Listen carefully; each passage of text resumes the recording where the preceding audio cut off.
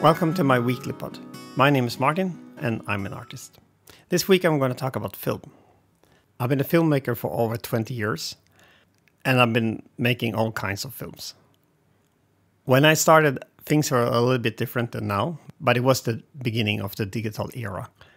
So in that sense, I was lucky that I was there from the start.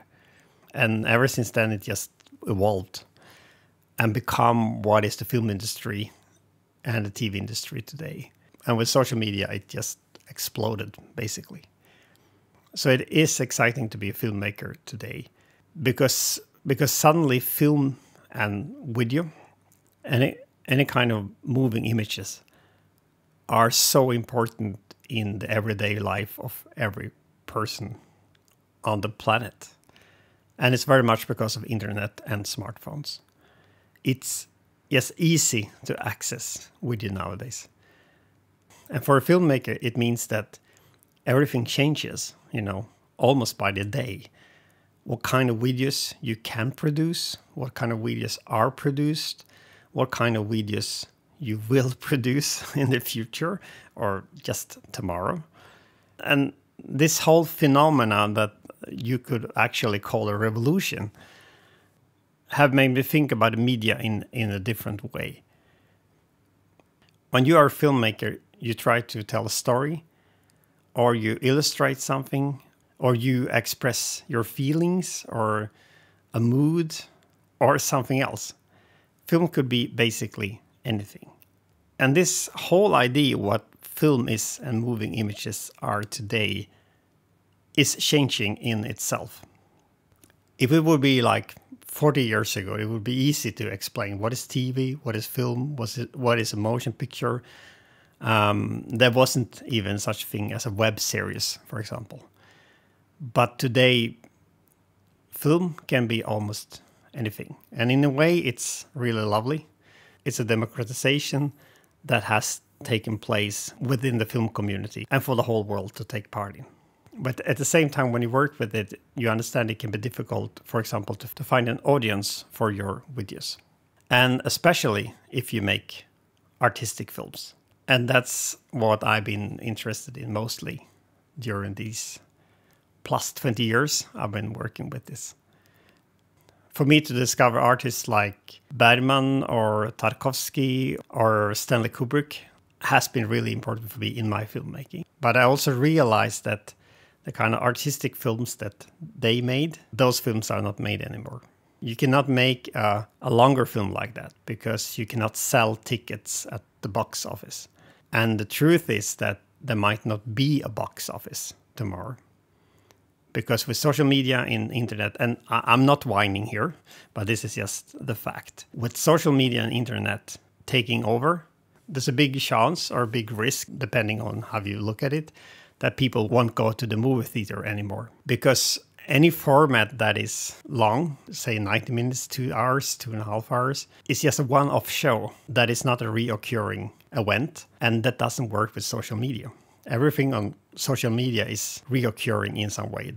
That's why it's serious, that you can go back to every week and listen to. Even my pod, which is supposed to be weekly, but might not be every week because I have other work to do, is a reoccurring event. So that's the kind of direction we're going into. Then certain kind of films are not made anymore. And it's sad. I mean, seriously, it's just really sad. I grew up with Tarkovsky films or Bergman films, but that's just the case, everything changes. So the question is then, if you are a filmmaker today, what shall you do? What can you do to make films that people find interesting today? Something you can definitely see is that shorter formats work really, really well. Especially films that are like 3 to 5 minutes that maybe consist of some other elements like poetry, it could be spoken word, or I've been working a little bit myself with these kind of productions. Or it can be something humorous, or it can be, just something short, because then it's easy to distribute and people can actually keep the attention to watch the whole thing, which is still really, really difficult to make anyone to do these days when everything should take like 3 seconds.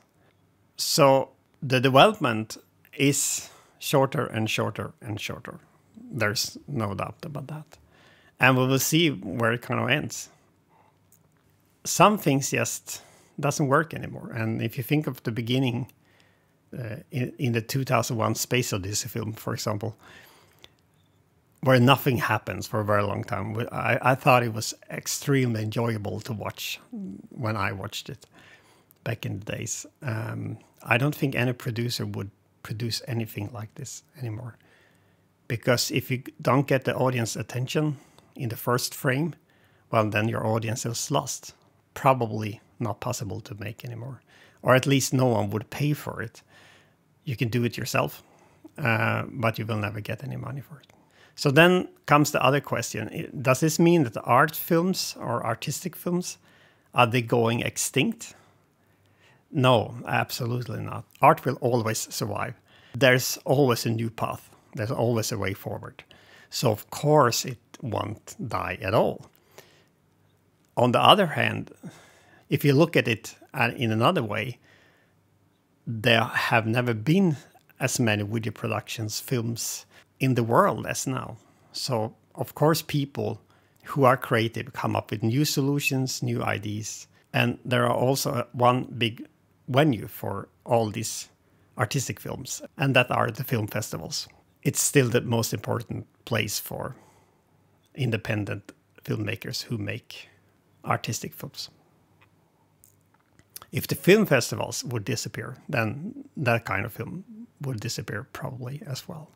But you know, internet is a strange place, and there's always some new phenomena or some new culture or subculture that replaces something old.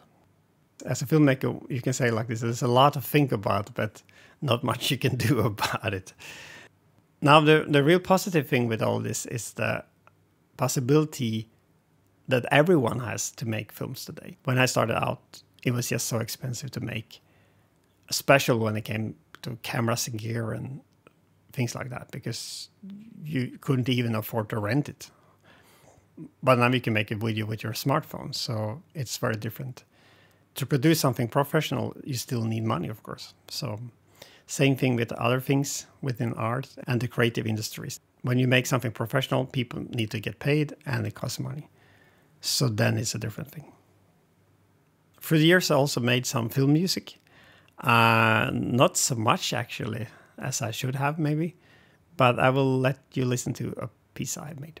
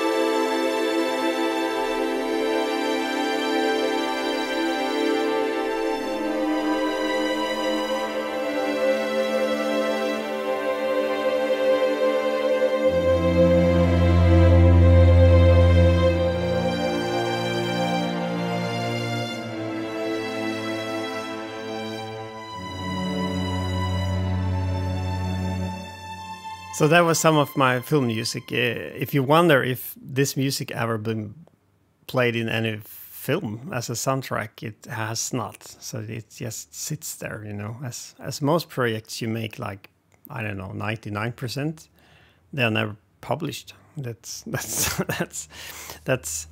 kind of, you know, how it works actually. It would be nice to publish some of it later on. Now back to filmmaking. One of the trends that you can kind of clearly see when filmmaking is something called local cinema. And it has been around now for quite a few years. And it's like some film production has become more local. You know, like you make a film for an audience that is the audience, you know, in the region or the province, now wherever in the world you may live. And it's just for that audience. It might even be on your dialect or about things that you know only if you live in that place. I don't know what the idea behind that is, but it's just something that kind of taken off last 5 years or 10 years. It's becoming more popular to make these films. And also another bigger trend in the film industry is the adaptation of novels, which I think seriously destroys very much of the motion picture industry. That no original scripts are written anymore for films, or they are written, but no one makes films from them is, I think it's just devastating for the whole film industry. Not all novels make good films, and there are no reason really to make films from novels other than, one, it might be a good story, two, the book already have a big audience, and the second reason is the only reason really films are made from books. It sells. And I think it's sad, because original stories on film are sometimes wonderful because they are written only for film. And it means they are not adapted. They're made for the media, for the format, which is of course the best. But with more and more novels filmed and books adapted, it's impossible to get back to the original scripts, which is really, really sad. And this is not against literature. I mean, I write myself. But some things are better as books and some things are better as films. Now I'm going to talk about my own filmmaking a little bit. But before that, we will hear some more music.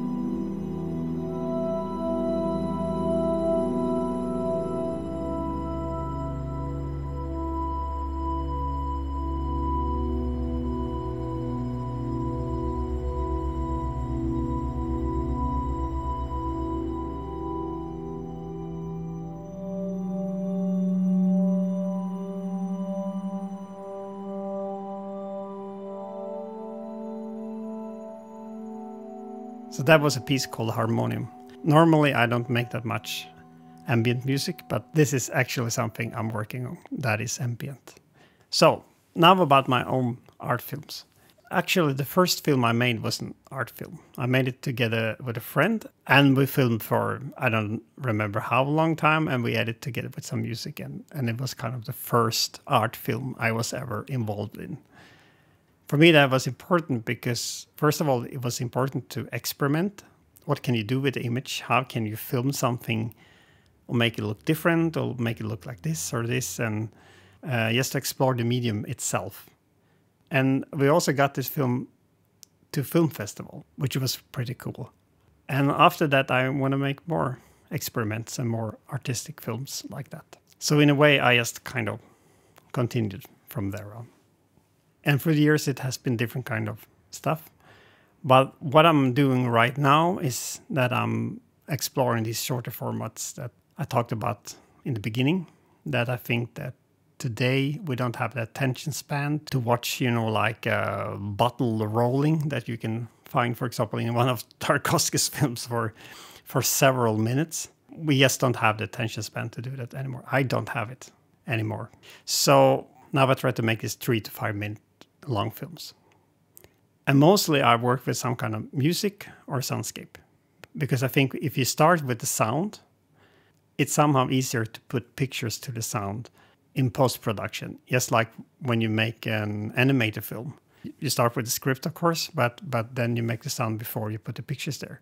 So that's what I'm working on, a kind of hybrid between sound and music and moving images. And I guess that if you would analyze it, you would say it's kind of contemporary filmmaking with a, I don't know, postmodern touch or something like that. And I think it's typical for a time as well that when we make artistic films today, I mean, opposed to what Tarkovsky did, for example, is that we tend to mix medias much more, mix expressions as well. And it's not so strange that maybe an art film today could look more like a music video, or it could be a poetry slam film. Some of them are quite famous on the YouTube. I even seen films with poetry that have 7 million viewers. I mean, that's quite amazing when you think about it. Numbers don't mean so much. The film itself is more important. But still, I mean, who would have thought that millions of people would like to watch when someone read poetry? Either if it's just by themselves or if they read poetry to some kind of imagery and music. I think that's really stunning. If you will make a 2 hours art film now, you will not get 2 million viewers on it. I'm 100% sure of that. But a 3-minute poetry film, that could work. So I guess that's also what I'm doing myself. Mixing different expressions, different genres into experimental films or artistic films. I also think it's important to have a theme to work with. And for me, the theme in my films are the same theme as in my art, which is man's relationship to nature. And it goes for all my projects. And also for my music, actually. That's also why I like Debussy so much, because he was also a guy who took a lot of inspiration from nature. So that's also something to think about when you make film. You have to have a theme. The theme can change, but for most people, it's always the same. And that goes for most things we do. We often repeat what we do day in, day out. Sounds boring, but that's how you become better on what you do. You redo what you do all the time. That's how you become skilled on something.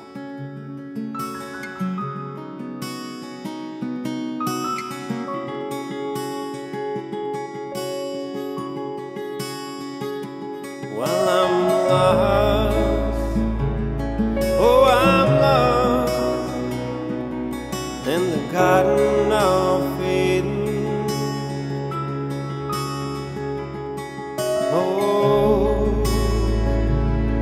Oh, Lord, well, then you set me free.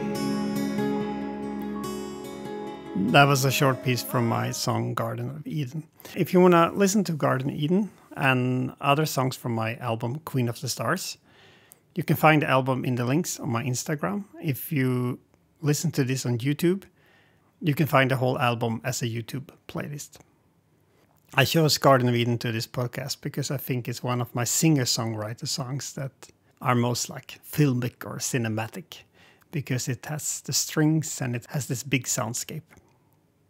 Now to something else about making films, and especially artistic films.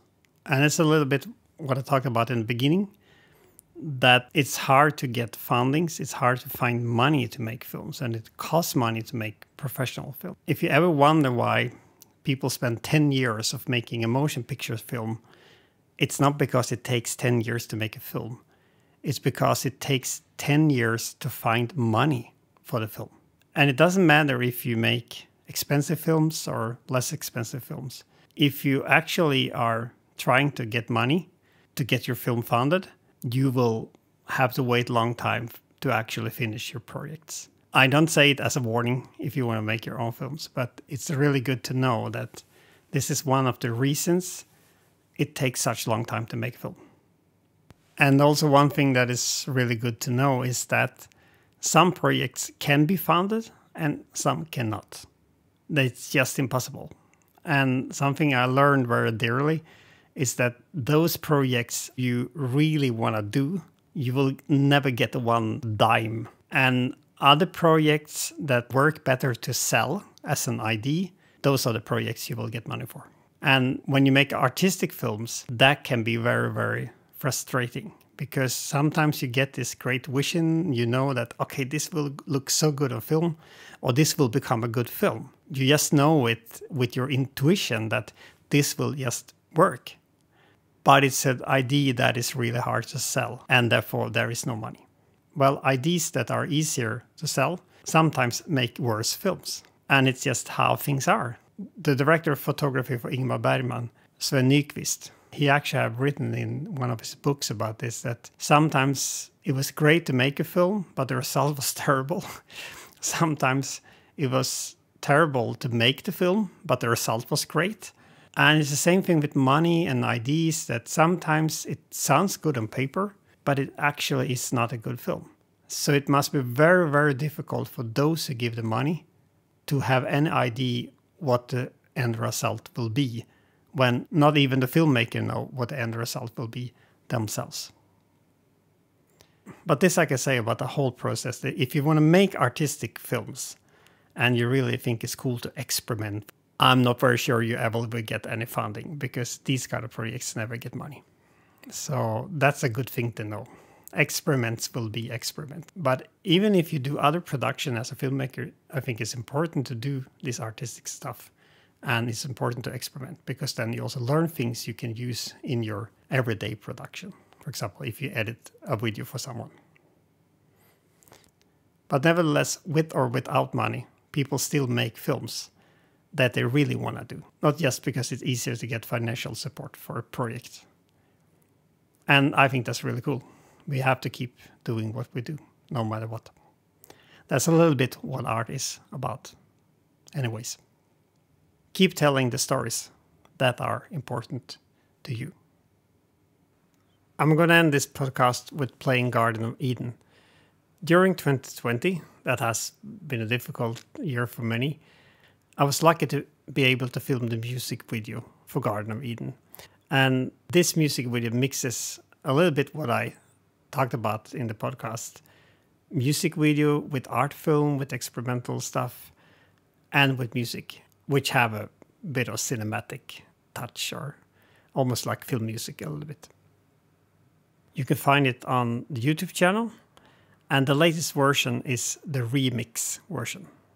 So, see you guys. Thank you for listening. Here is Garden of Eden.